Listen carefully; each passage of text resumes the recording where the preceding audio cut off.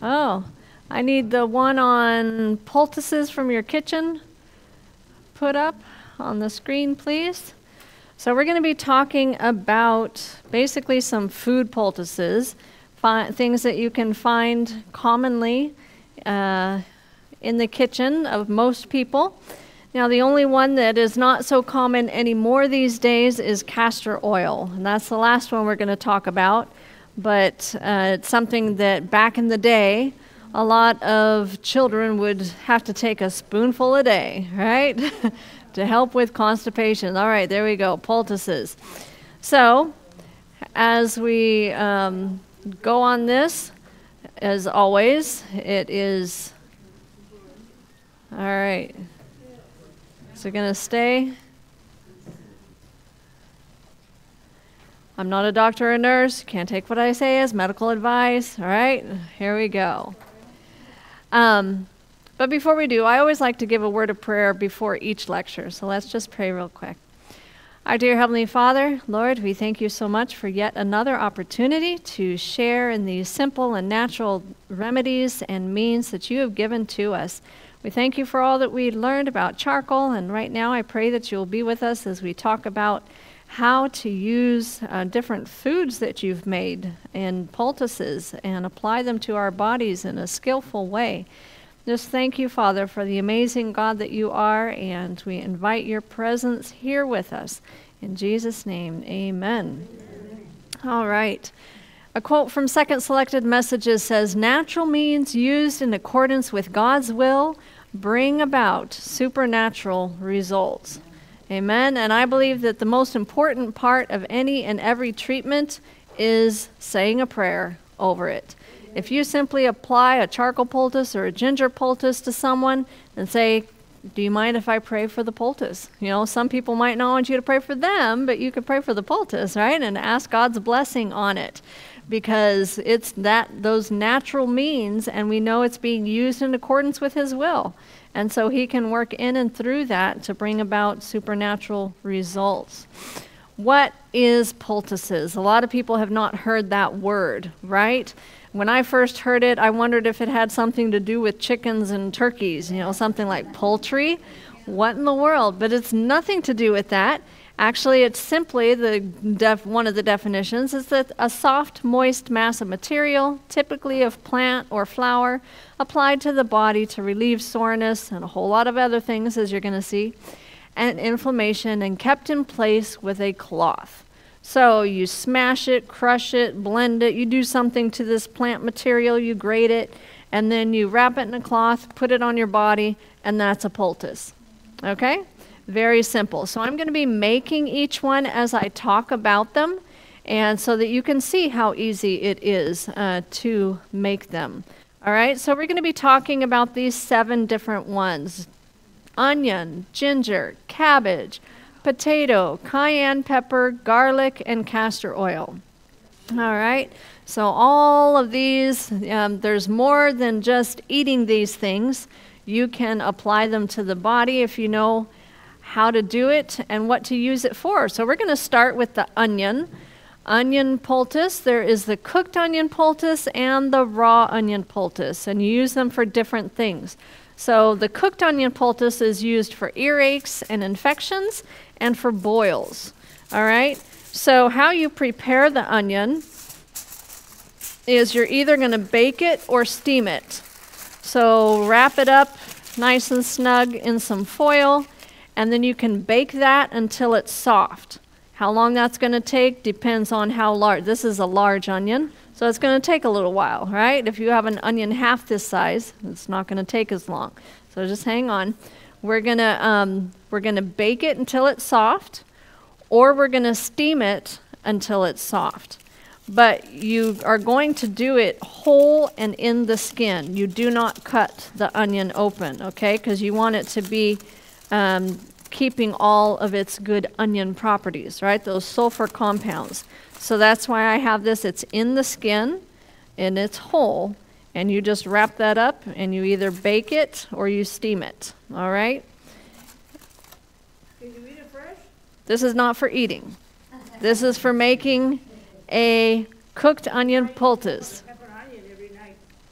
Well, I mean, you can eat it fresh if you want to, but it's very good for you. It has what you're going to do once you have it cooked. So this is not, but we're just going to pretend that this is now nice and hot and cooked. And I'm going to use this glove because a couple months ago I almost cut the tip of my thumb off cutting this up. So you're going to take that cooked onion and you're going to cut it in half where you see the rings, okay? So you're cutting it crosswise. You see those rings. And this other half, well, if you've got an infection or an earache in both your ears, you can use it both halves on the ears. Or if you're only using one half, then you can use the other half in cooking or something. Use it up that way, okay? But what we're going to do with it, you're not going to just stick that on your ear, okay? Just wait for instruction, all right? So what you're going to do is, say it's my right ear. I've got an infection, an earache in there. I'm going to get a little bit of that onion juice into a spoon. And once that has cooled enough, I'm going to then pour that into that infected ear. And then I'm going to, some people will put garlic oil in their ear or different things like that. Then I'm going to wrap this half of an onion in a towel. And I'm going to put that over that ear. And I'm either going to lay down with it and just have it setting there, or if I want to be up and about and around, you can wrap the head, like you see that little boy has a strip of cloth wrapped around it so he can be wearing it up and about. Or if you've got both onions on you, you can have onion mufflers on your ears, right? And wrap it on your head. And the thing is that you want it to be a comfortable hot. Okay, so you want that heat of the onion coming through the towel. So, you know, how many layers of towel you have depends on, this is a pretty thick towel. If it was a dish towel, it'd be a lot thinner and I'd have more layers. And you just gradually, you have it on there, and then as it cools, you take a layer away and put it back on. And as it cools more, you take more of the layers away until the onion has completely cooled. Can I ask a question? Can we eat that in the microwave? No. No microwave. No. No microwave. Okay. What degree Fahrenheit in the oven do you have to cook it at? The degree in the oven, at least 350 to 400, somewhere in there. Yeah, so typical baking. Let's say if it gets cooled off, can I still re-steam it? No. That's it? So once it's cooled off, it's done. You Or can, you can steam it? no. Well, you would steam it whole to cook it in the first place. You don't ever cook it in the water because that's going to lose the onion properties into the water, okay? So that's why you bake it or steam it. You can put the boil, if we boil water. No. No. No. You don't put it in any, yeah, because the water could still get into the foil. So you don't want that. Is that, look, I can't hear from this ear at all. Uh-huh. Is that open your ear? Yeah, I can hear. It depends on what's clogging it. What you're saying, you hear that, I only hear from there. Yeah. Side. It depends on what's causing that. And so it's something where you can try it and see, but if it's like you can't hear out of that ear because of damage or because of wax or, you know, different things. So it depends on the reason for it. But for this, yes, you're going to use it until the onion has completely cooled, okay? And then you throw it away. It's done.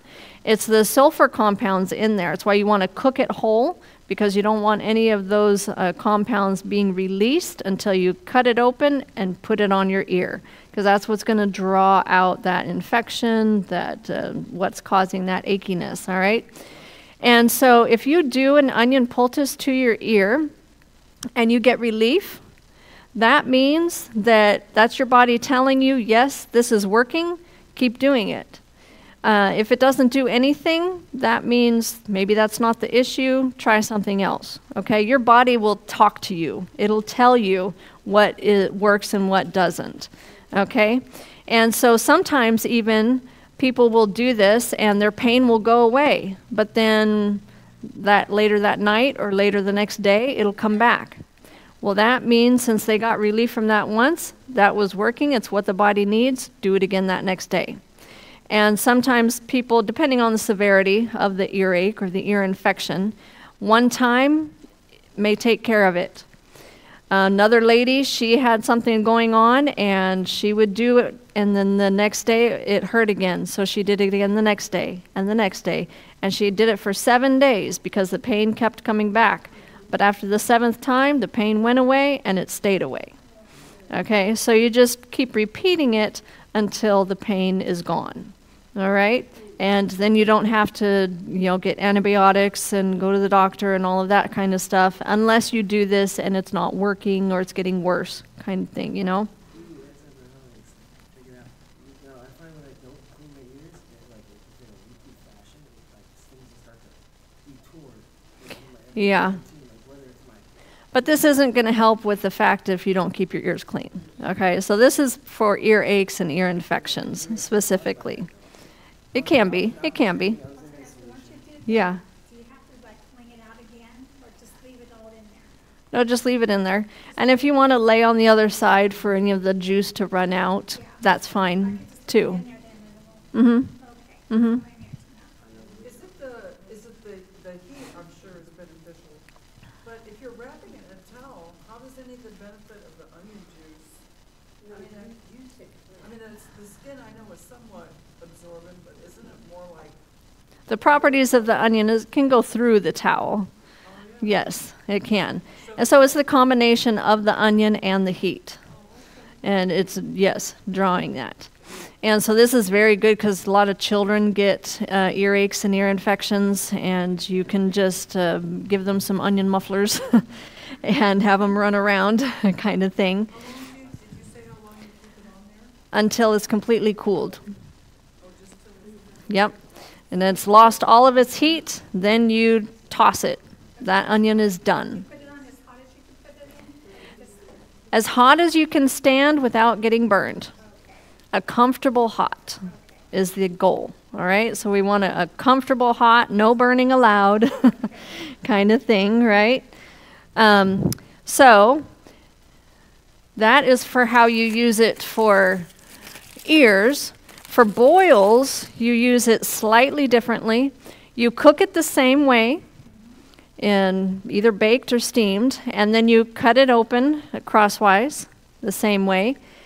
Then you let it cool for a little bit until it's cooled enough to be able to put directly on the boil. Okay, you're not going to wrap it in a towel. It goes directly on the boil, on the skin, and then you put some plastic wrap over that and then wrap it like with an ace bandage or something to secure it on you. And you can wear that for several hours. You can wear it all day, or you could do it all night if you wanted to. It doesn't matter if it's cooled down for boils.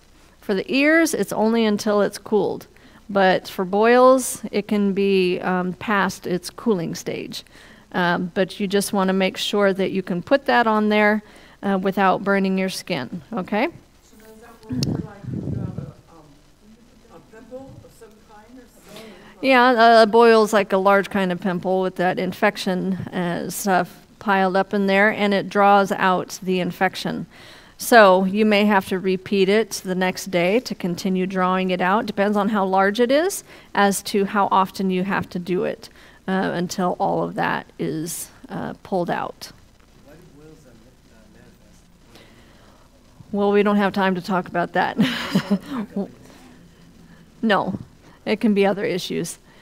So used raw onion poultice in using it for the respiratory system, for respiratory congestion and infections, okay? So this is raw onion, and I'm going to put this back on again. And you can see on your handouts how that it is used on the chest, on the neck, and on the feet, okay? So we're going to talk first about the chest and the neck, and then we'll go to the feet. And you're simply going to get about half an onion. Can I interrupt you for 1 second? Mm-hmm. So we can get through this quickly because there's so much to cover. I'm going to pass out paper and pencils. Please write your questions down, and then we'll ask questions at the end, okay? There you go. Yes.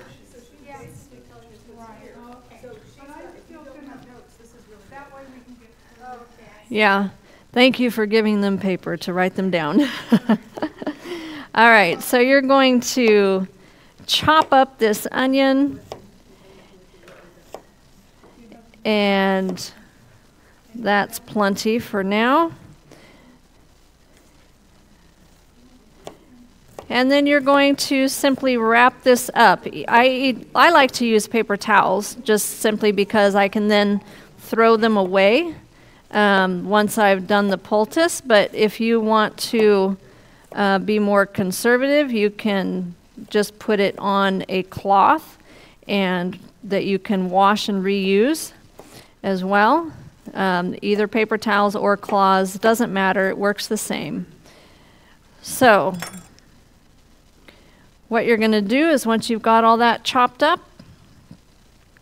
for the chest, I like to use a paper towel about this size because you're going to wrap it up to where it can then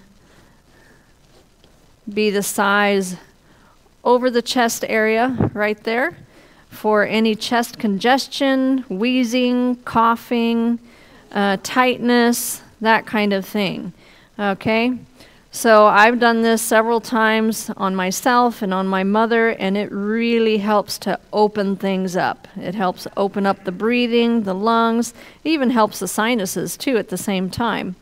And you're just going to put that onion, this is quite a bit of onion, in the center there, and you're going to fold it over to make like a little pouch so that all that onion is contained, okay, there. And this is the side, it's already getting a little wet with the onion juice. That's the side that's going to go on your skin, okay? So if you have really sensitive skin, you might want to put a bit of oil on the skin first and then put the onion poultice on you. I don't want to smell like onions, okay?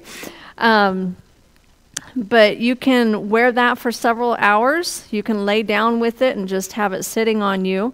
Or if you want to be up and about, you can get some paper tape or something and tape it down on you, cover it with some saran wrap to keep all the onion properties going into you instead of out into the air. So what I do is I'll get some saran wrap and I double it over, and that makes it easier to work with, okay, instead of the single layers. And then you're simply going to fold it down to the size that's going to be a little bit bigger than your poultice, and you'll get that over it, and then you can put that on your skin, and you can even tape that plastic down to you, and it's just going to hold that on there, okay? And like I say, you can wear that for several hours. Some people will wear it overnight. On your handouts, I say not to wear it overnight, only because it can be irritating on it to be on the skin that long. Okay, but for some people, they find that it doesn't irritate them. So, in that sense, if you want to try it, go ahead, but just be mindful of it. Could create a little bit of a rash and irritate the skin to be that long. But and when you're done with it, you take it off, throw it away, and if you need it again the next day, you do it again the next day. Or you can do it morning and night if you're sick. And that just really, man, when I did that, my chest was tight, and I also, my sinuses were completely stuffed, and I had to breathe through my mouth as I slept because I couldn't breathe through my nose. You know how that misery is, right? Well, when I did this right before I went to bed, it opened everything up, and I could breathe all night through my nose, no problem, like I wasn't even sick. Raw onions, yes, yes. Some people will like to lay down with it and then put a hot water bottle over it, and that will help to drive the onion properties into the chest as well. But again, the plastic over it is just helping all that onion to go into you instead of out into the air, okay? So that's the reason for sealing it in that way, like that. Can you put the onion directly on the skin? Yes. Mm-hmm. So, because I was thinking if the paper towel, I would think if you put water on it, it would absorb better into the skin. Oh, can you put onion directly on the skin? I mean, with it wrapped up in the towel or the paper towel, yes, you can. But you have to have something to contain it, because otherwise onion pieces are just going to go falling all over the place. So you have to wrap it up in something. But you could, I was thinking you could put it, the plastic wrap over the top and then bandage it, or chemical tape or whatever. But I don't see how it can It's, oh yeah, it goes through the paper towel, for sure. It works through the paper towel. You tried it. Oh yeah. And I did it for my mother when she was wheezing. You could hear her breathing and it was not sounding good at all. She was sick. She got what I had. And it just opened her right up, took all the wheezing away, and she could breathe easily. Okay, so for the neck, you do the exact same thing, except you see I took half of that paper towel away. And now I'm making it more narrow, longer and narrow, because you want it from ear to ear, okay, in the front of the throat. This is for sore throats. And it's also going to help the sinuses as well. You're going to do the same thing. You just wrap that up to where it's contained all together in there. And then that's the side you're going to put on the neck, okay?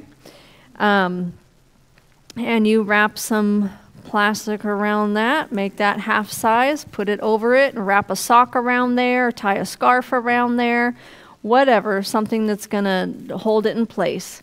And you wear that for several hours. And that's going to help with your sore throat. All right? So how do you wear it on the feet? This is something that's excellent. Putting things on the feet, you'll find, is a big part of natural remedies because feet have the largest pores of the body.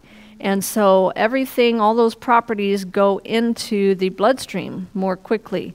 And you can use the essential oils on the bottom of the feet. For example, they'll say, oh, if you're having a hard time sleeping, then put some lavender on the bottom of your feet before you go to bed.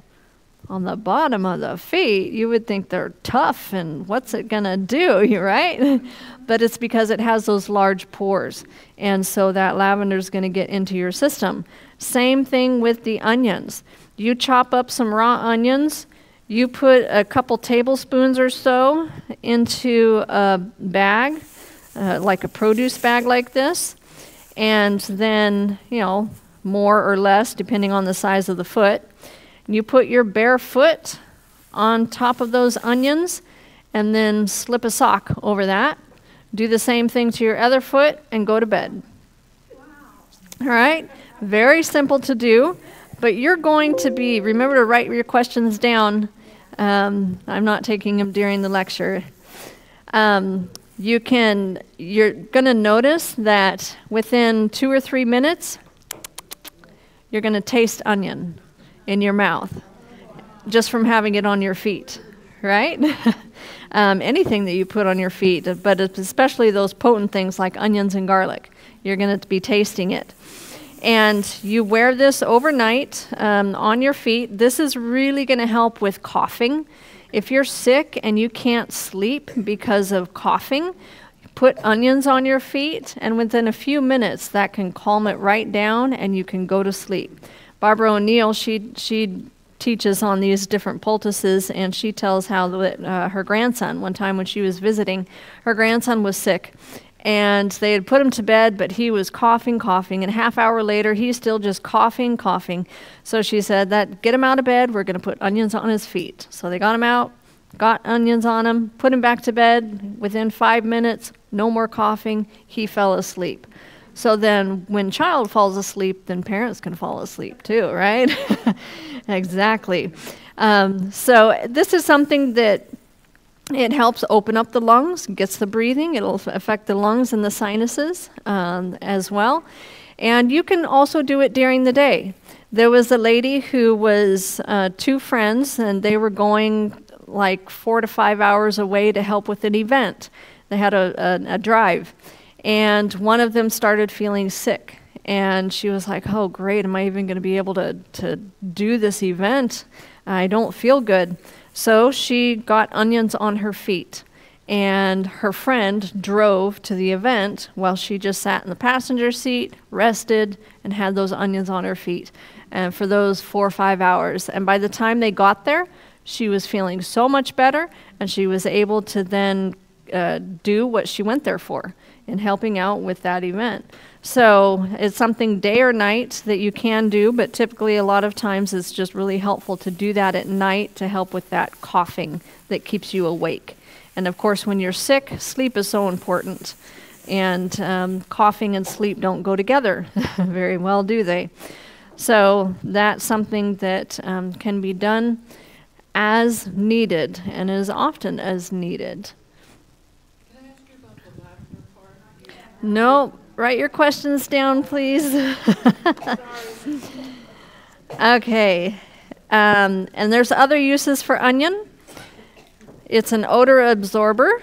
So like you can slice up an onion, put it on a plate or in a bowl, and put it in a freshly painted room to take up all the paint odors. You can put it in a moldy room, and if you've had a cut onion there for a while, the onion itself will start turning black from the things that it's absorbing in the room. You can use it for a sick baby. Slice up a raw onion and stick it close to their head, but out of reach, where they're not going to be getting into it. And they'll be breathing in the onion properties, and that will help them to get well faster and help their breathing as well. And you can also make cough syrup from it with onion and honey. And that's simply having a glass jar, and you put some chopped onion at the bottom, then put a teaspoon or so of honey, and then a layer of onion, honey, onion, honey. Now, if you fill that whole jar and top it with a bunch of honey, and then screw the lid on and let it set for 24 hours. During that time, all the onion properties are going to be leaching into the honey.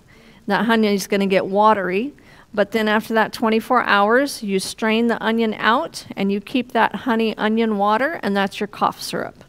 And you keep that in the fridge, and you take a teaspoon as needed for coughing. Some people like to add some other things in there, like you could put a drop of eucalyptus in it. You could add a little cayenne pepper to it.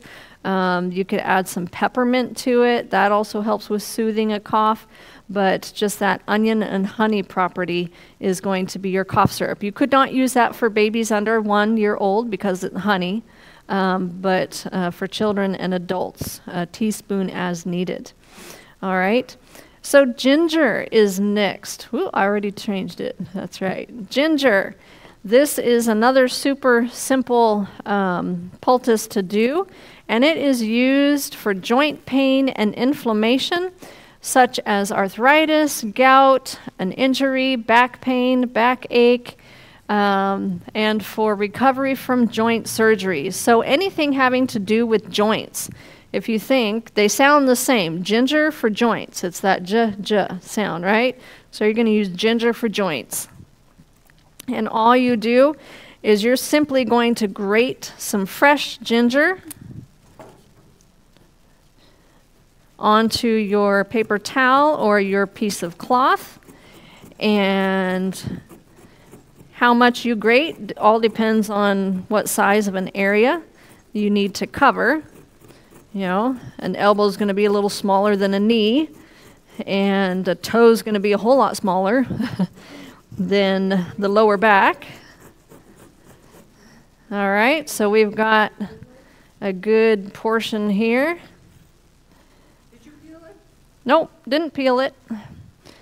It's just raw ginger straight from the store. Okay. And you're going to get all that in the center. And I like to have it about 1/4 inch thick or so. I don't know if you can see that, all right? And again, you're just going to fold over all 4 edges. Get that ginger contained. And you can see this side's already getting wet with the ginger juice. That's the side that's going to go on your skin, okay? Now, ginger is excellent. We use this all the time at New Start for inflammation. If people complain to us of painful joints, we put a ginger poultice on them. If that doesn't work, we try charcoal. So one of those two is going to work. And some people respond to one and not the other. And so you just have to try them both, see what their body responds to. My mom had a really painful knee one time. Didn't know, she didn't do anything to it, it just started hurting.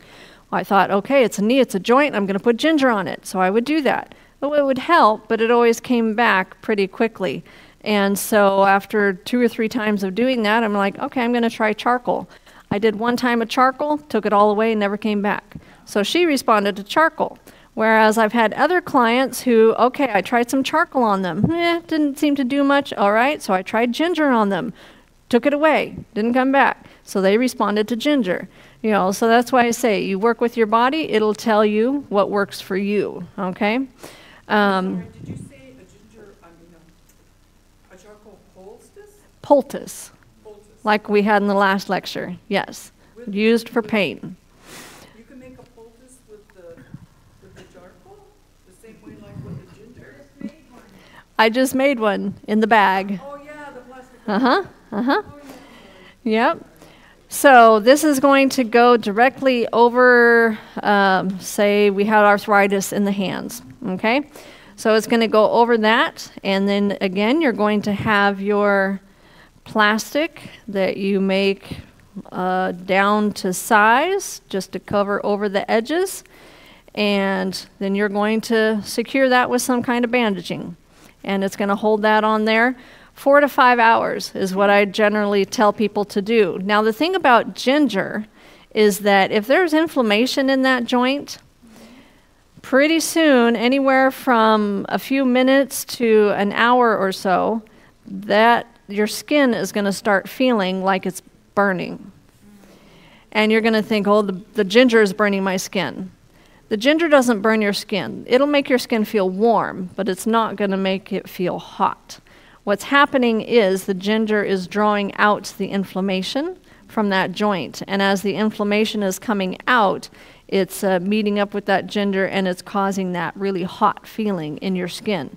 So if it gets really hot, that means, good news, it's working.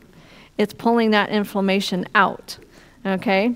If you do this and it doesn't get hot, it means one of two things. Either inflammation is not your problem, you need to try something else, or that inflammation is so deep that you need to do it again, and at the second application, you might then start feeling that heat coming out, okay? So this is, if some people can tolerate that heat, and it'll tend to go in waves, kind of up and down a bit, and some people can stand it. Other people, it just gets so hot for them they can't stand it. If that's the case, take it off. You don't have to suffer through it, even if you only had it on for 1 hour, okay? Go ahead, take it off, do it again the next day. It'll draw some more inflammation out, okay? And then take it as long as you can do it, and do it again the next day until you do it and you don't get any more heat from it, okay? Does that make sense? All right, that is your ginger poultice. Super quick and easy, and it's a way that you can also, if you have a whole bunch of ginger, you can grate the whole thing up and make a bunch of these and put them in a freezer bag and freeze them, and then you have them ready to just grab as needed. And you don't have to make it every time. That's how we do it at New Start, is we make up 2-gallon bags of poultices, and we can just grab them and defrost them and apply them quickly that way. It makes it handy. And you can see there is other tips and uses for ginger. You could also freeze the ginger and then just grate it frozen. That takes a little more elbow grease, right? There's a little more energy there to grate frozen ginger, but it works. And again, if your skin is really sensitive, or if you're putting it over an area that has a scar, then you would want to put some oil on the skin first, or put some oil over the scar, because the ginger will irritate scar tissue. but if it's got oil on it, it'll be fine, okay? So just like a little olive oil or something. And the other uses for ginger there, you can see using ginger tea for internal inflammation, warming the body, nausea, and morning sickness. All right. So next is cabbage. And we're going to, let's see, come on.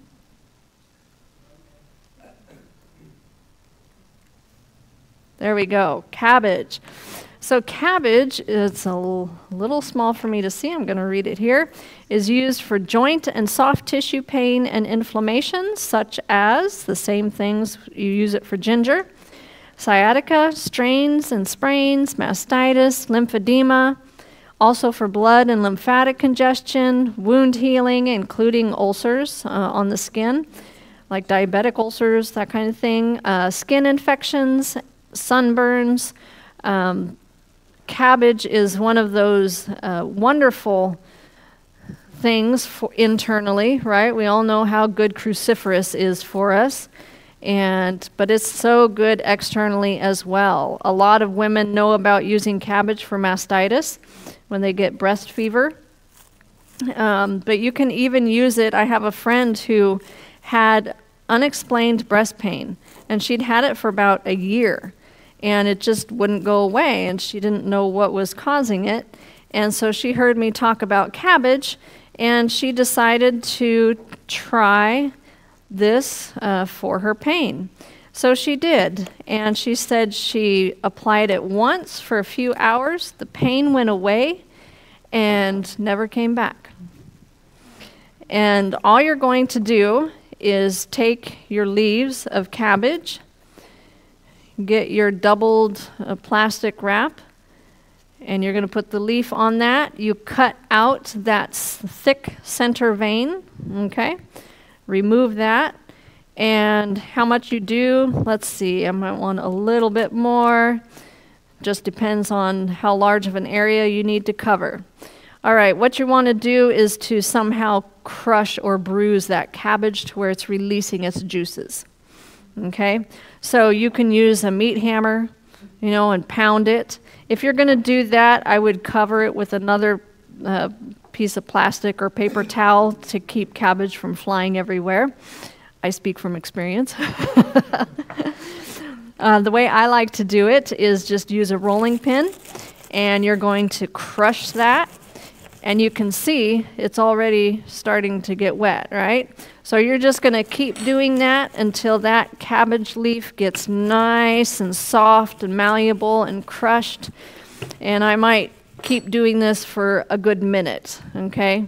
But I'm not going to do that right now. But we're just going to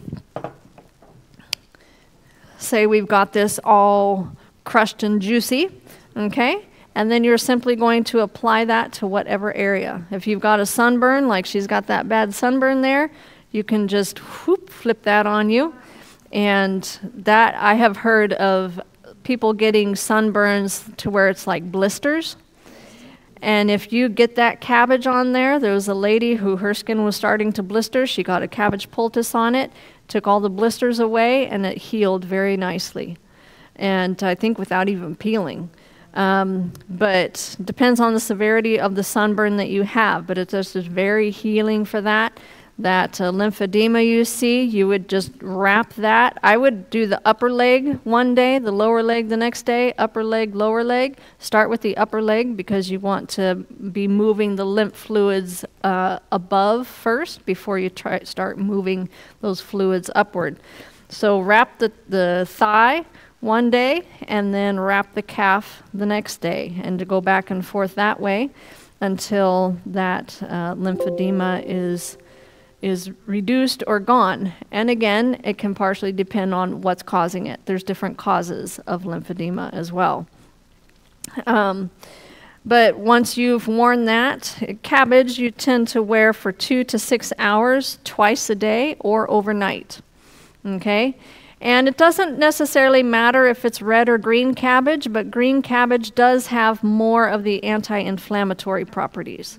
Okay? So just to be mindful of that, and it doesn't stain as much as the red cabbage would, okay? So that's why I more recommend using the green for those two reasons. And just like the onions, it doesn't matter what color onions it is. It doesn't matter on that, but for the cabbage one, it is best to be the green cabbage. All right?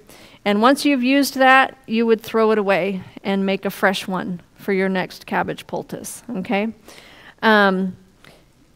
Once you know on any of these poultices, once you know what they're good for and used for, you can have fun combining things. Okay, I had this one lady come up to me afterwards and tell me how that she would make a cabbage poultice, and then she would drizzle some castor oil over it and sprinkle some charcoal powder on it and then apply it. And that was her I forget what she used it for, but it was something specific where it was using the properties of all three of those aspects and combining it into one poultice. So, you know, and you'll notice that a lot of these are good for inflammation, right? So you can combine 2 or 3 of them and see how your body responds to that instead of just using one. It might help it work even stronger to combine it in that way. All right, so 2 to 6 hours, twice a day or overnight. You will see there's an alternative poultice for stronger potency.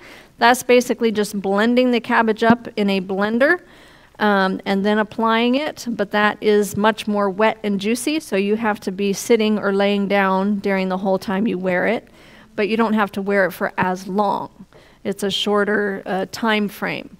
So if you can be laying down or sitting for that time, then you can do it the blending way. Otherwise, just crush it or pound it. All right. Potato poultice. I love potato poultices. They are so handy and they're so gentle, you can use them anywhere on the body. Potato poultice is used for soft tissue pain and inflammation, such as sprains and strains, ingrown toenails, tissue injury, also for sensitive areas of the body like the eyes and the lips and the genitals, and for drawing out infections, splinters, debris, heat from burns, all of those kinds of things. Potato draws. At the same time, it soothes. And I have a few different stories. Like I'm going to tell you 3 different stories on potatoes poultice. We had one client who she was working with some of the stretch bands that we had, and it broke. Which then it broke as she was stretching it out, and that metal piece that was at the handle instantly just smacked the back of her hand and made a bad, painful experience there. So what we did was right away we got some ice on it for 20 minutes first, and then I went and I made a potato poultice. You just take a potato, doesn't matter what kind of potato, a raw potato, and you just make sure there's no clumps of dirt in the eyes or anything, and you're simply going to grate it onto a cloth or paper towel and wrap it up and apply it over the area, just like all of the other poultices. Now, potato poultice does get pretty juicy, so you want to make sure that you wrap it well and seal it well so that all those juices don't eventually start making a mess on you. And I like to have a poultice box, and I have these tools and stuff in it. I like to have a hand grater. Yes, you can do all these things in a food processor. That's fine. But you never know when you might be out of electricity, or if you're traveling or something like that. It's just handy to have things that don't require electricity to be able to make your poultices. All right, so we've got the potato there in the center of the cloth, just like everything else, and we're going to fold it over, contain that into a pouch so that all the shredded potatoes not falling everywhere. And this is the side that's going to go on the body. Okay, so I made a potato poultice for this lady that injured her hand. After she iced it, I then put that poultice over her, I put some plastic over that, and I wrapped it with an ace bandage, and she wore that for several hours. She was my client, so when she came in for a treatment the next day, my first question was, how's your hand? And she got out, and she's like, I wouldn't even know that it was injured. There was no swelling, there was no bruising, there was no tenderness. She was like, that was amazing. But we got it right at the initial injury. You know, if you try to do that to an injury the next day, you're not going to have as dramatic of results. It's going to help with the inflammation, but it's not going to prevent the bruising or, you know, things like that. So the sooner the better that you can do it. There was a story of a little girl that got severely burned. It was either boiling water or boiling oil that got spilled on her chest. And I think she was about 9 years old or so. Well, her parents knew about using potato to draw out the heat from burns. So what they did was, of course, after calling for emergency to come, I think it took them 10 to 15 minutes for the EMTs to get there.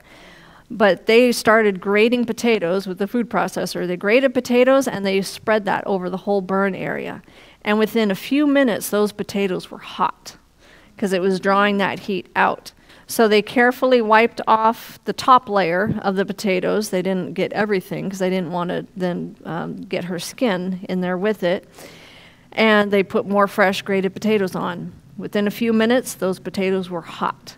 So they kept taking it away and reapplying fresh ones until the EMTs got there. And while they were checking her and getting her vitals, they kept taking that off and putting fresh potato on.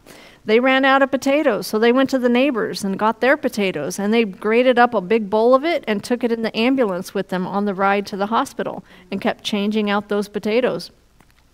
I think she got to the hospital about 45 minutes after her initial injury, and they whisked her in. The doctor examined her, and he came out and he looked at those parents and he said, "What did you do? She should be far worse than she is." Because if they had not been doing that, the heat from that burn would have been going deeper and deeper into her and then starting to damage into her internally.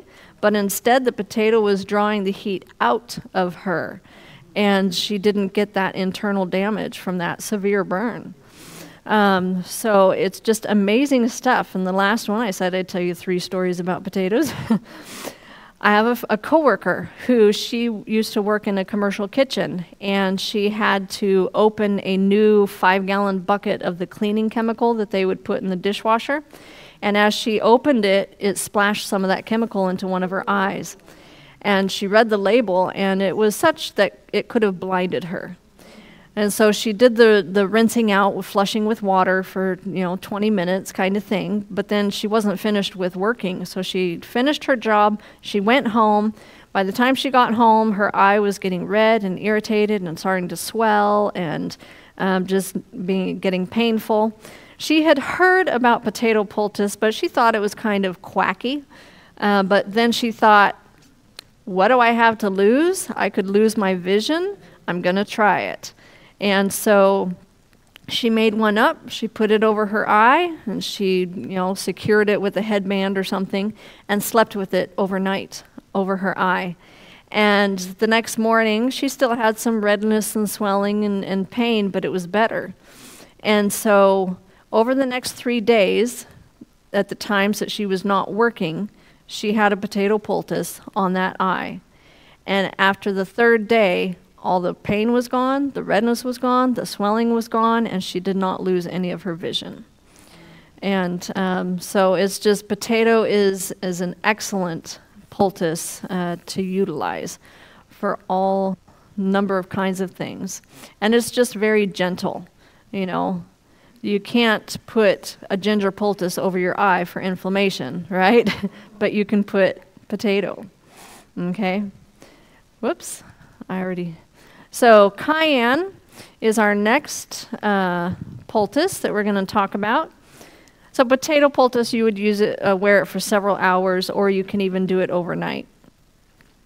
Cayenne pepper poultice, that is used for neuropathy, for cold feet, poor circulation in the legs and feet, sickness prevention, and hypothyroidism. All right, so that hypothyroidism, that is the only one that is used on the neck. And if you're on medication for low thyroid, then you would want to do this with your doctor's knowledge about it, because you would need to be getting your levels checked to see if your medication might need to be adjusted. But, you know, with any natural remedy you do, use common sense, okay? Use common sense. So all you're going to do is drizzle some oil onto a paper towel or a piece of cloth. And the oil is simply to help the cayenne pepper to stick. Because you could put water on there, but once the water dries, then the cayenne pepper is not going to be sticking anymore, all right? Sure. So you've got oil on there. This could be for someone's foot, okay? So you can make it about the size of the foot. If you're doing it for the neck, then I would use half of the paper towel, and I would put that oil right there in the front that would go from ear to ear again, okay? So now what you're going to do is you're going to just sprinkle a good solid layer of cayenne pepper on there, which I'm not going to put the whole thing, but you can get the idea. So there would be a little more than that. For a foot, it'd be about a half a teaspoon sprinkled onto that. And you're going to make 2 of those, 1 for each foot. And you're going to put your foot, your bare foot, down onto that, wrap that plastic over the foot, and then slip a sock on. And do the same thing to your other foot. Okay, if you're doing it for the neck, then you're going to put that directly on the skin over the neck from ear to ear. Put your plastic around there, tie a scarf around it or tag a sock around it, and you're good to go. Now, for the neck, for hypothyroid, that is only worn in the morning. Only worn in the morning. Because if you wear that later in the day or in the evening, that's going to stimulate and wake up your thyroid, and you're not going to sleep that night. Okay? Because cayenne pepper wakes things up. Okay? It's a blood stimulant, and it gets things moving and going and alive. Okay? And so that's the whole point with helping to wake up your thyroid. But when you wake up your thyroid, you wake up you, all right? So that's in the morning only. But anywhere else on the body and wearing it over the feet, that can be day or night. I have done this at night. I just wanted to see what it was like and if my feet were going to burn or anything, if I noticed something with it. And I wore it, and I didn't have any heat to my feet all night long until the wee hours of the morning, like, 5 o'clock or so. And then I started feeling my feet, they're starting to feel warm. But they weren't burning hot, because you think, I'm putting cayenne pepper on my feet, they're going to burn all night. They don't.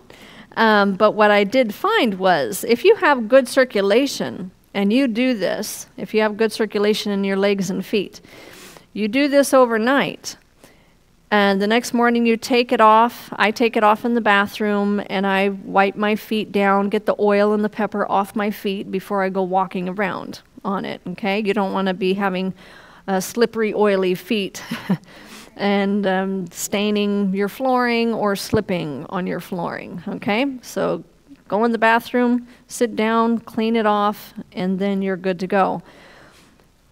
Well, that next morning, a few hours after I took that off, my feet were on fire. And I discovered that means you have good circulation. Diabetics that have neuropathy, lack of sensation in their feet, they will do this like every other night. You don't do it every night. On your handouts it has every other night. Do that on the feet to increase the circulation in the feet and help to reverse that neuropathy.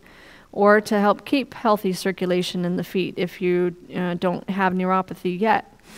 That is an easy way to increase that blood flow down to the lower extremities, which diabetics often have a hard time with. And so you can also do it to the hands if you've got some neuropathy going on in the hands.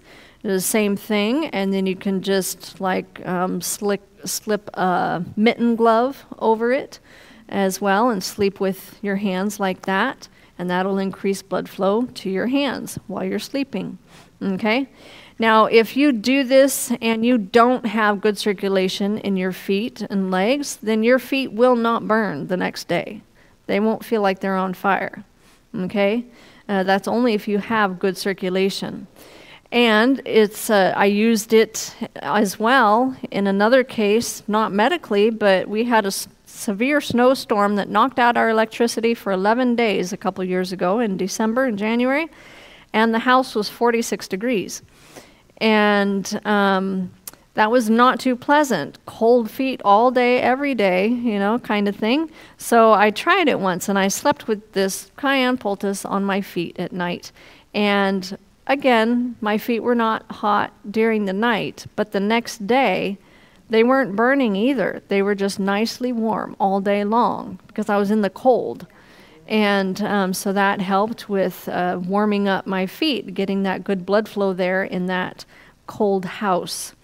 So you can use that also for sickness prevention, like it says there.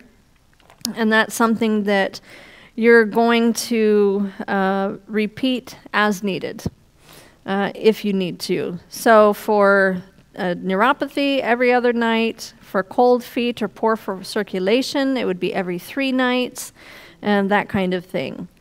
For sickness prevention, that's just until that threat is over. Okay? So there's other uses for cayenne down there that you can see. I'm not going to go through all of that, but it helps with thinning the blood. It helps with a sore throat. It helps increase the circulation. It helps to heal stomach ulcers. And you think, oh, but it's pepper. I can't take that with a stomach ulcer.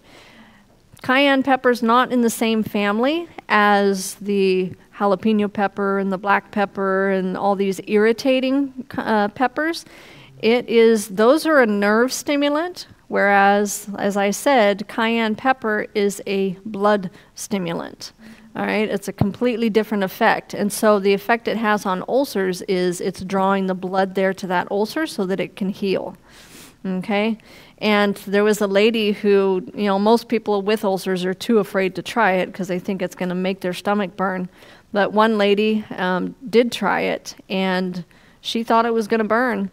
But she said as soon as that cayenne pepper hit her stomach, it was just very soothing and calming. So you can just be mindful of that. And you can combine cayenne pepper with any other herb to increase its effectiveness. Okay? All right, so on to garlic. Garlic poultice, super simple. It's used for the immune system, right? We all know how garlic is good. It's used for fighting sickness and boosting that immune system. So this is one of the quickest and easiest ones that you can do. You just want a long strip of cloth of some kind, and you're going to take a clove of garlic. You would do 1 for each foot. All right, this is again on the feet. We love natural remedies on the feet, don't we? It gets those good properties into your system.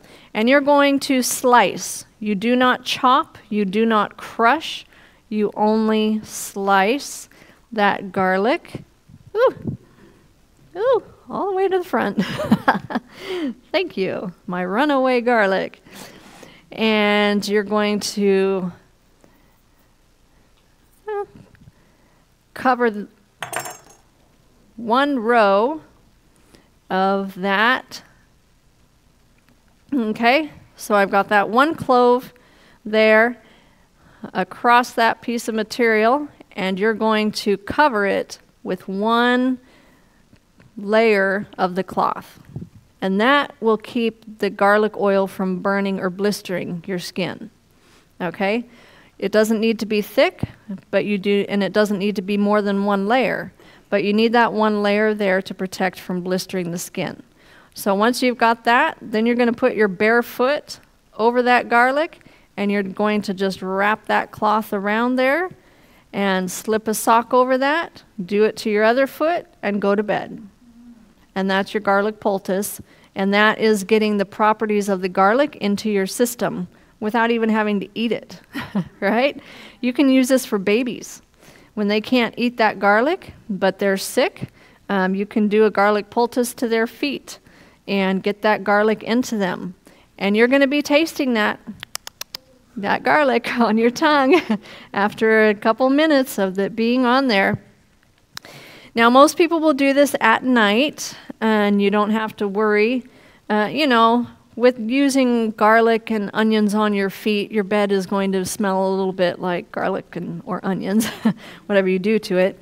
But you can also wear this during the day and be walking on it and pressing in the garlic into your feet. But I would suggest, I have not tried that, I would just suggest that you have a dedicated pair of garlic shoes for that, because that is going to make your shoes smell definitely like garlic.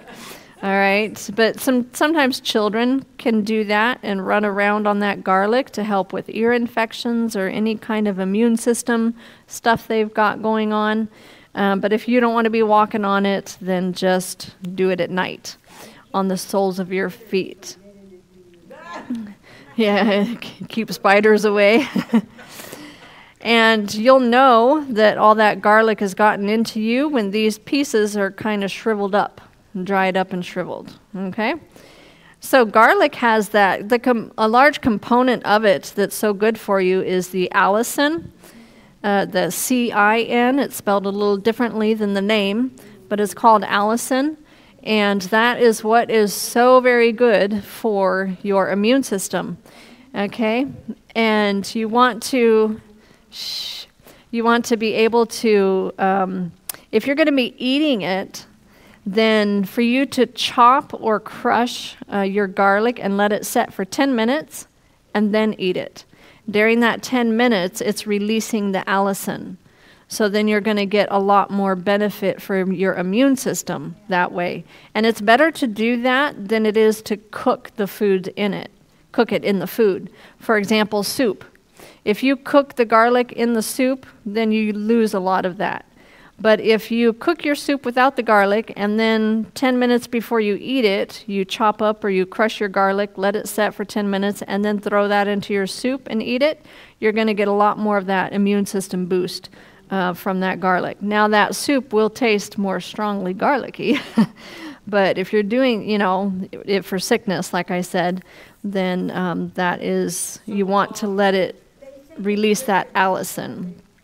And it helps with thinning the blood and different things as well. Is the raw really that much better than the cooked? Yes, for immune system wise.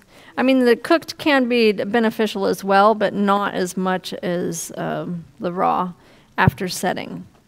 Okay, so that garlic, and on the back of your handouts too, other uses for garlic, it's a natural antibiotic. Barbara O'Neill says that 4 raw garlic cloves a day is equal to an antibiotic. So somehow that you can get that, chop it up and put it on some toast with onion and tomato and avocado, and put your raw garlic on there. I put it into some salsa and eat the chips and salsa. That's a way that I can get that raw garlic down me. You can sprinkle it onto stuff as you wish, or you can even put a clove of garlic in your mouth and just kind of suck on it for several hours and slowly be having that garlic properties going into you. You're going to have some pretty strong garlic breath for a while, but if you're homesick, who cares, right? If you have to go out in public, I might not recommend that method. I like to put it in a salad dressing. Yeah, in a salad dressing is good too. Yes. But that way you can't measure how much you're taking unless you put it in specifically. All right, last one, castor oil compress. This is one of my favorites. I think potato and castor oil are my two favorites. There just is so many things that you can use castor oil for. It's amazing stuff. And so we're just going to read here. Castor oil is used for any unnatural lumps, bumps, growths, adhesions, such as cysts and gallstones, kidney stones and tumors, bone spurs and calcification deposits. Also for irritable bowel syndrome, for diarrhea or constipation. And that's because it works for, you think those are the opposite, but actually the castor oil goes into the body and the body utilizes it for whatever it needs it for. It restores balance. So if you're constipated, it's going to help get you unconstipated. If you've got diarrhea, it's going to help get that back balanced in you. Okay? So this is fully using it externally. I'm not talking about taking it internally. Okay? Only external applications for any of these things. All right? So I do have a few stories about castor oil compress as well. I've used it myself for constipation. And I have had issues with constipation my whole life. And I would sometimes go a week. I remember going about 2 weeks as an adult without having a bowel movement. And it's just been a struggle. And so then when I became Adventist and I changed my diet, I'm getting, water and fiber and good healthy foods and all this stuff, I still had an issue with constipation. It's like, what's my problem? So because I lectured on these things, I like to experiment with the things I lecture on, right? See how they affect me. So I did that with a castor oil compress.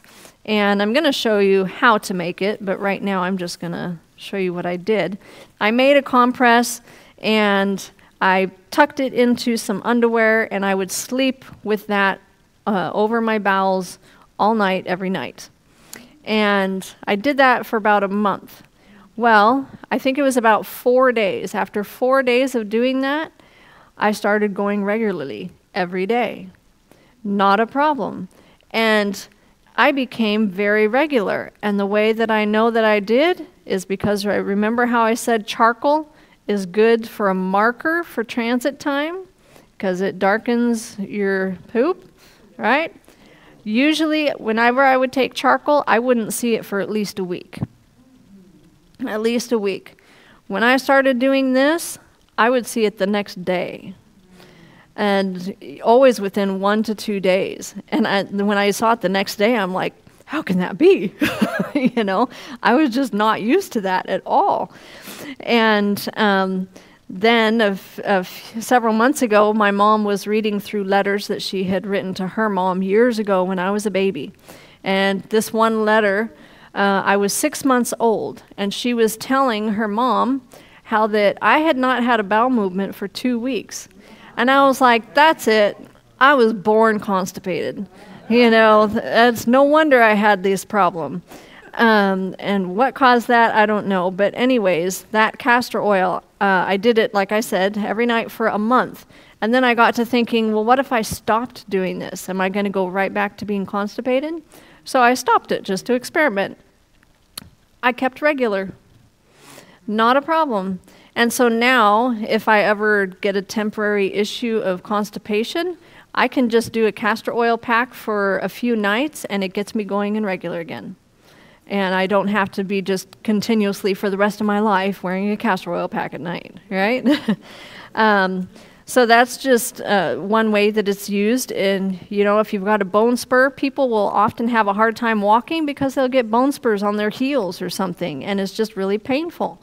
Well, make up a small little pack and sleep with that on your heel every night, and that's going to gradually go in and break that up. Now, castor oil, it is something that it's not an immediate fix.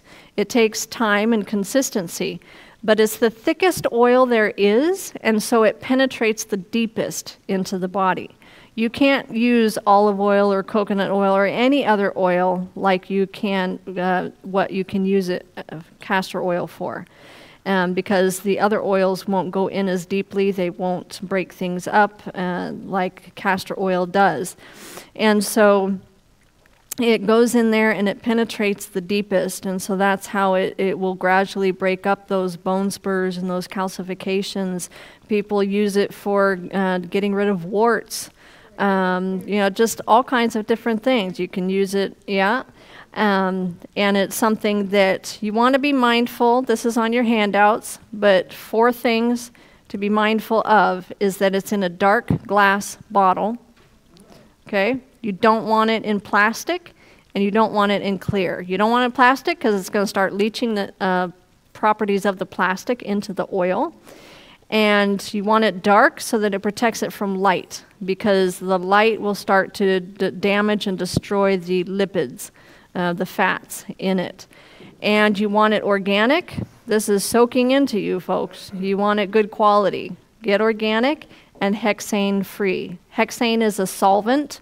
And it's what they will use to extract oils, but it's a large component of gasoline as well. So you just want to make sure that it's hexane-free. All that's on your handout, okay? Castor oil, the castor oil. And so there's different companies. You don't have to get just specifically this one. There's different companies that carry good quality castor oil. Check your health food store.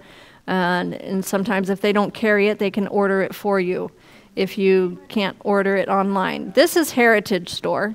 They have they also sell it in clear plastic. So, you got to make sure you get it in the dark glass. But all you're going to do is make a thick pack that you then apply to your body, either over the bowels, over the liver, over the bone spur, whatever. And you can make them medium-sized, you can make them large-sized, you can make little ones, like I said, over the bone spurs, on your heels. You just make whatever size you need to cover the area that you're applying it to.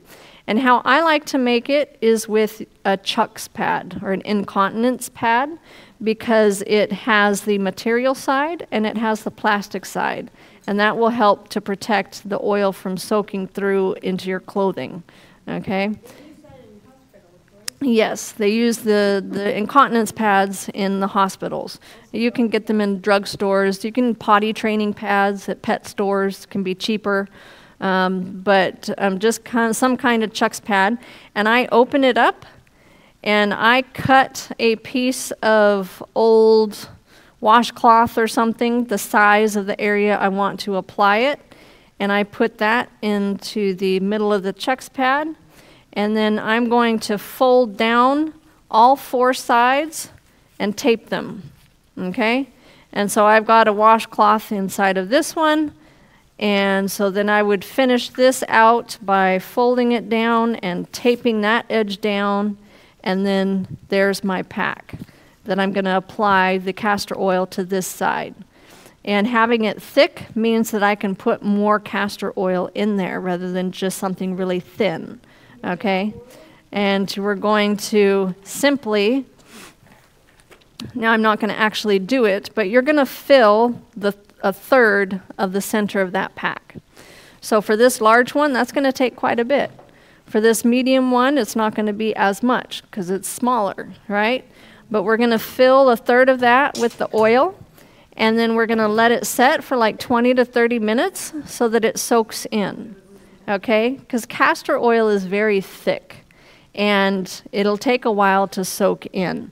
If you try pouring that on there and then putting that on you, all that castor oil is going to just go dripping down you, okay? And being as it's a very thick oil, it will stain as well. It'll stain your clothing. So they do recommend that, wear clothes you don't care about when you're wearing this. And because they say it won't come out if it gets into your clothes. I have found, praise the Lord for shout. Remember, shout for charcoal, shout for castor oil. If you get some shout into there and let that set and then wash it out with when the oil is fresh, like the day of, then it will come out.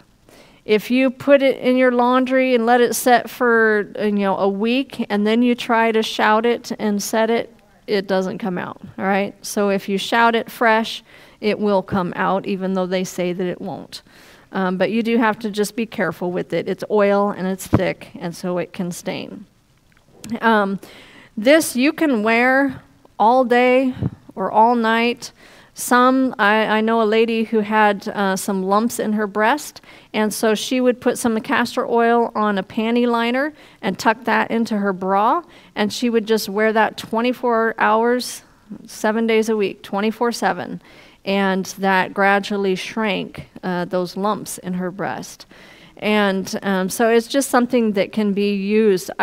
I use it, I have a nasty scar on me from something, and that scar, when it healed, it keloided inside, and so going across it was like a thick rope in there, and it was red and pink, and so I had made a little pack that I would just tuck into a sleeping bra, and I slept with that all night, and I did that for a couple of months.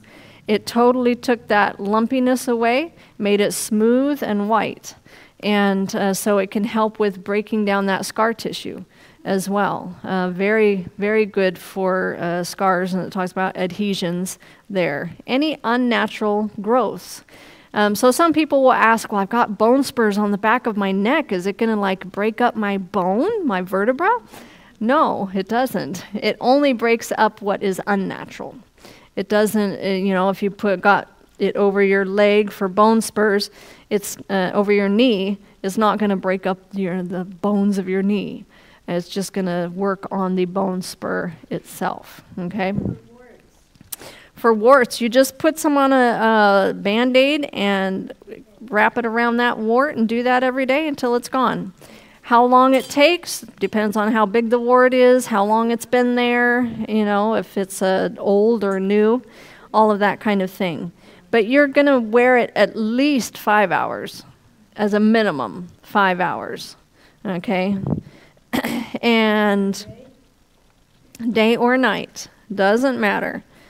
And so the other uses for castor oil, there you can see cataracts and some glaucoma.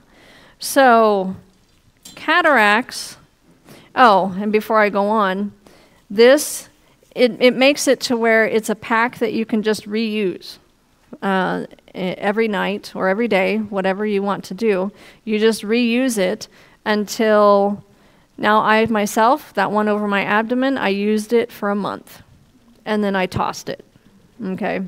So depending on how often you use it is how long you would keep that pack for, and then if you need it, make another pack. And as you're using it, you're going to be adding some more, about every 2 to 4 days, basically. You're not going to add some every day because not all of it has soaked into you in that one application. So you can use it 2 or 3 times, and then you add some more to refresh it, let it soak in, and then, just do that every few days. And so, as I was starting to say, cataracts or some glaucoma. Some people are like, I can put castor oil in my eyes. Actually, yes, you can. A handy way to do it, this is what I've done at home, is I sterilized a glass dropper bottle and I filled it with castor oil, and I use that as eye drops. Castor oil itself has a lot of good nutrient properties just for general eye health. It doesn't have to be for cataracts, but for cataracts it helps with breaking up the cataracts. And for glaucoma, it depends on what's causing it.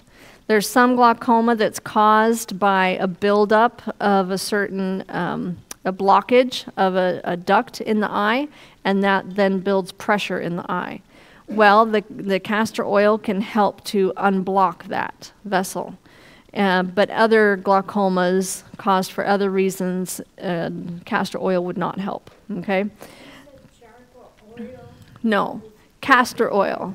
Good for the eyes. Good for the eyes. Castor oil, not charcoal. Castor oil, okay? Putting drops of the castor oil in your eyes. So my sister, She is 51 as of yesterday. Well, she's for a few years has had to wear readers, and she had to enlarge the font on her phone screen to be able to read.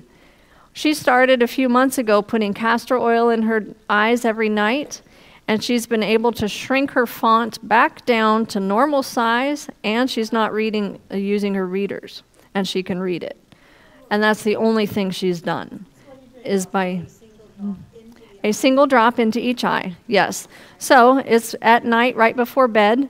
Unless you're taking medicated eye drops, you can't use castor oil in your eyes for 12 hours after medicated eye drops. Okay? So just be mindful of that.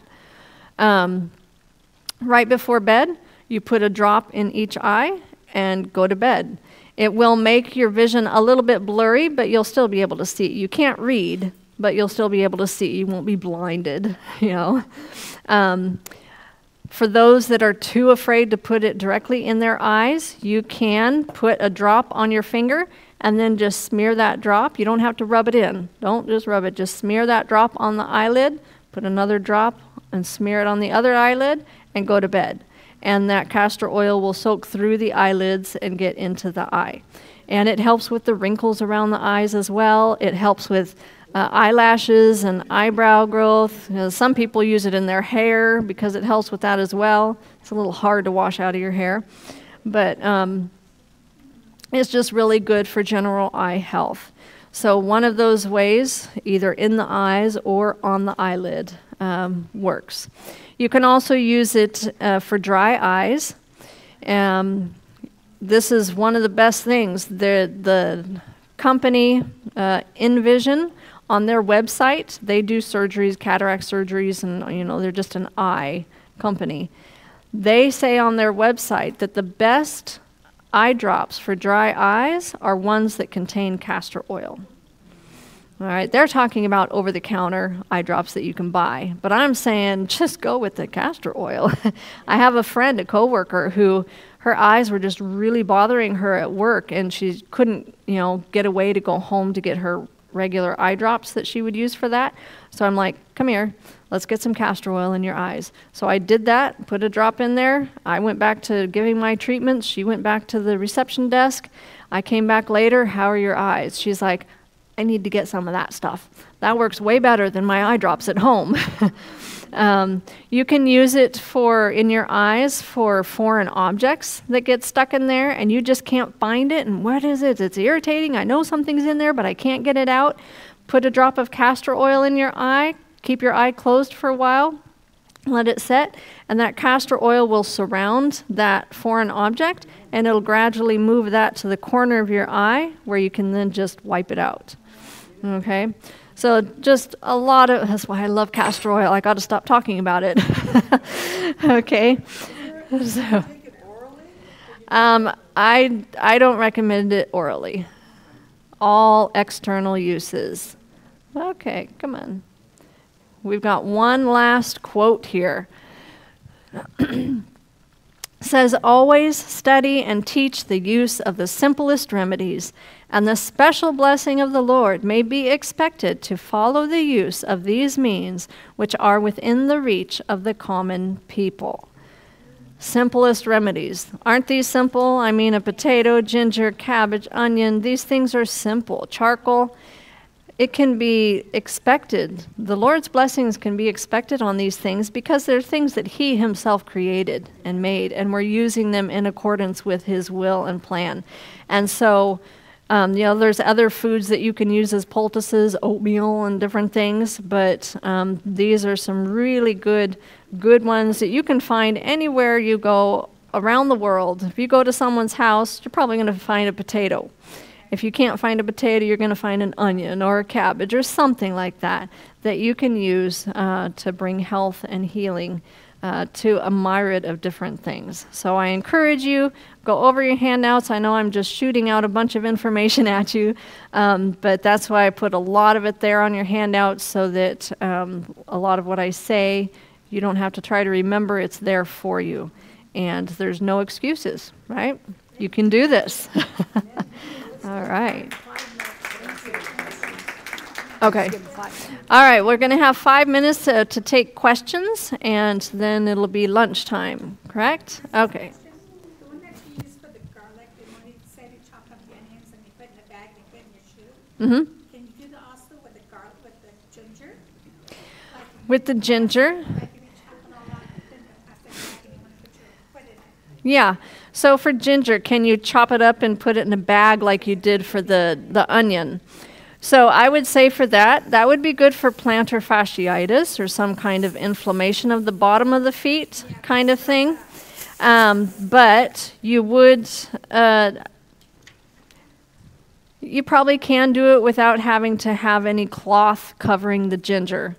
So yeah, you could grate it, just grate it, and then put it in there and wrap it and have it on the feet for foot inflammation. You put it in a plastic bag and then put the plastic bag over your foot. Put your foot in there, slip a sock over it to hold it on. To hold it on. Yeah. Another question? Yes. Can you use the castor oil on your skin or your face? Yes, but it's very thick. It won't soak in. It's going to leave you, it's castor oil as well. Not as much. It's too thick. It's too thick. You can use it as you're sleeping, like around the eyes to help with eye wrinkles and with dark circles. Oops, sorry. Dark circles. But it is too thick. Even in the morning, your skin's going to still be shiny from the oil. It's going to look oily. So you want to use other oils more for just general skin. Mm-hmm. That castor oil that you said that you put on your eye, Mm-hmm. can it help with thighs too? Yes. Yes, because it's an unnatural growth. It's a Just put like a cotton over it or just no, just put a drop in the eye. Another thing that's good for styes is the charcoal infusion water drops because of it being infection. So you could like be doing the charcoal infusion drops during the day and then put a drop of the castor oil at night when you go to bed to help with that stye. Mm-hmm. Oregano is very good for all kinds of things. It is powerful for the immune system. When I'm sick, I have oregano essential oil, and I will put some drops in a capsule, and then 2 to 3 times a day. And while during that sickness, to help with the immune system, I've used oregano oil to kind of burn off some warts off of me as well. You have to be careful to just get it on the wart and not on your skin, because it will burn your skin. But oregano is powerful. Yeah, very good.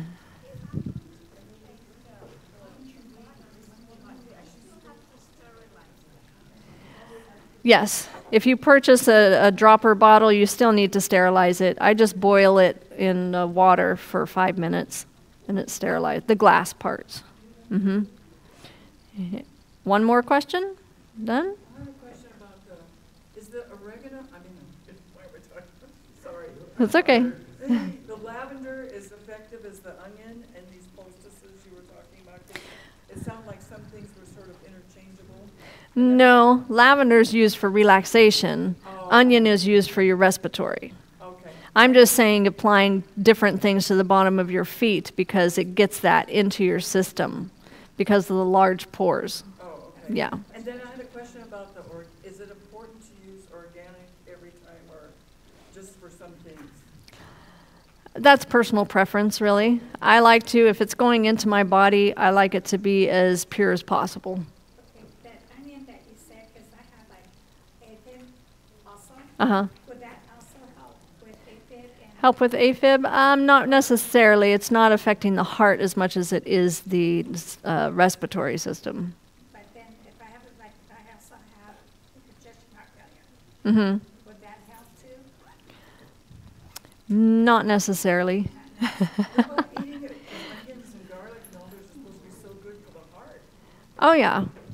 Eating is good. Eating all of these things is good. But I'm talking about external stuff that it's used for, which is completely different than eating it into the system. Except you said not to do the castor oil, not to take that. Right.